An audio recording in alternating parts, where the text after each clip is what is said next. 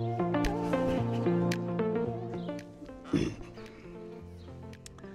everyone, welcome back to the channel and welcome to a beautiful spring or summer evening, depending on whether you go by the meteorological or the astronomical start of summer. It's currently, we're already in the meteorological summer. I think that started a day or two ago, but as far as I know, astronomical summer doesn't start for another, well, I think about the 20th of December, something like that. So look, what am I hoping to image tonight? Well, November last year, 2023, I imaged an area of the Large Magellanic Cloud, which is one of our satellite galaxies to the Milky Way. And this area was quite rich in fascinating shapes of nebulosity. It included the Dragon's Head Nebula, it included the Cosmic Reef that was so called by Hubble. And that was done with the Skywatcher and, you know, encompassed a reasonable area. And I was sort of thinking I'd love to get back and image just the Cosmic Reef itself and see if I can recreate Hubble's image of that area. Now, obviously not to the degree of detail that Hubble can do, because I'm based here on Earth and I'm shooting through polluted skies, and Hubble's pretty large up there, a big telescope, and doesn't have to deal with our light pollution. But thought I'd see how close I could get with the 10-inch Meade and the ASI 533 on the end. Now, the Cosmic Reef consists of two sort of main parts. That's NGC 2020 and NGC 2014. And they sort of called it that because they thought it reminded, well, it was called by the Hubble team the Cosmic Reef because they thought it sort of resembled the undersea world. So it's got some cool features, some cool colours. So let's see how close I can get tonight to sort of recreating Hubble's Cosmic Reef. So here's my image on AstroBin that I mentioned I took November 2023, that had the Dragon's Head Nebula, which is this area here. And the Cosmic Reef, which is here, and then various friends. And yeah, I did two sort of versions, one more sort of a deep red colour and one that was a bit more true to the Hubble palette. But there was some great colours in that came up just when you did basic combination, SHO combination. So yeah, really nice area to image in the LMC.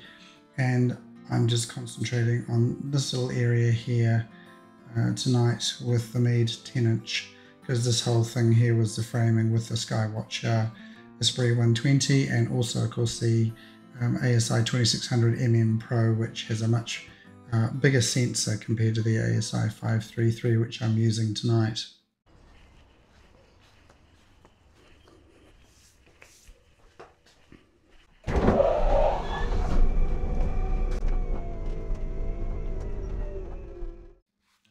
So I have Nina loaded up onto the computer in the observatory, and so this looks a little bit messy because of shots that have been taken and also the way the offline sky map loads it up. But this is basically the Large Magellanic Cloud.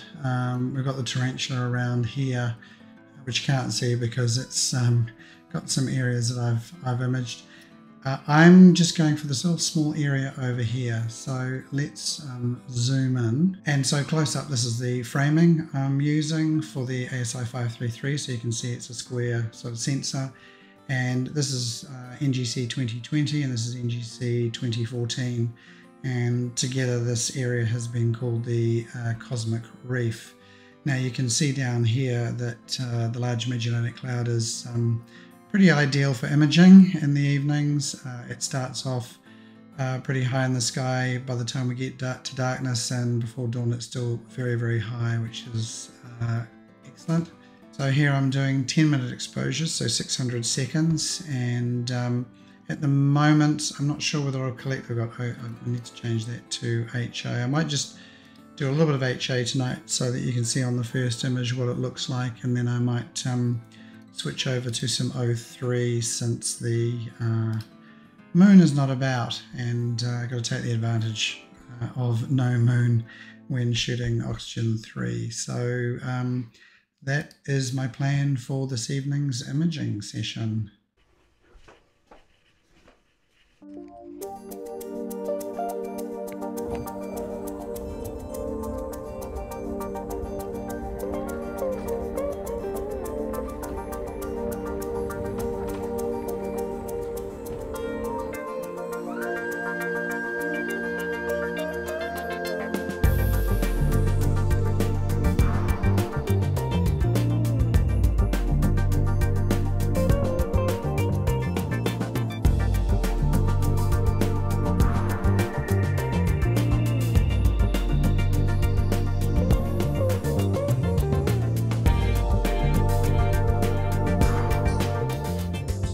We nearly have the first sub coming in a few seconds, and you can see some of the area here, NGC 2020 and 2014, and here we are. So that's NGC 2020. This is the very bubbly looking NGC 2014, and I'm hoping to bring out this little feature here, which is another nice little area of colour in amongst this, which is predominantly HA. This is O3 here, and it's being, this sort of bubble is being blown by a star. I think it's this one here, which is said to be 200,000 times the size of our sun. A really cool little area of the sky. So I'm doing 10-minute exposures, and I'll just carry on through the night, hopefully.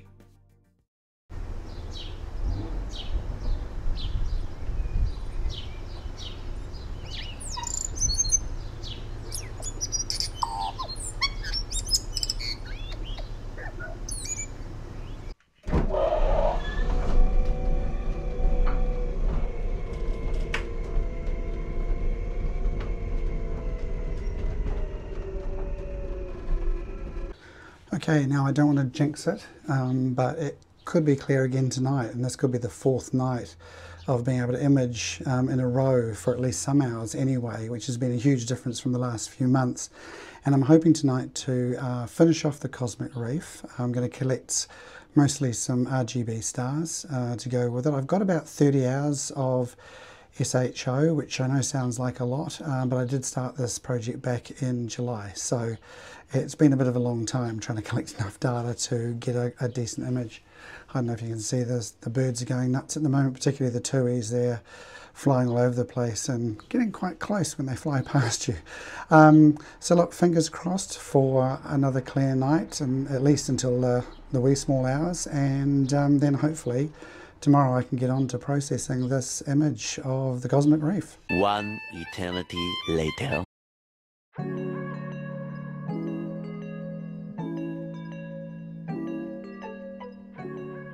Okay, so it's cut to 4 weeks later, and I'm getting to image again on this target.